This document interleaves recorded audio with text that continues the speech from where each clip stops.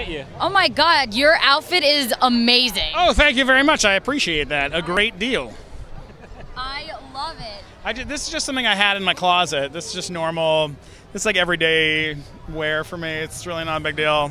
So. Are you excited to see this film? I'm very excited. I'm a huge Batman fan. I'm a huge Lego fan, and I'm an even bigger Warner Brothers fan. So it's like it's the trifecta of awesome. Do you think it's going to equal to the original Batman movie? I mean, are you talking about Michael Keaton Batman? I mean, yeah. It's or Dark Knight? Like, what are we talking about? All of them. I think it's a mix of all of the best parts of all of those movies mixed down and turned into little Lego bricks. That's, I think, what it is.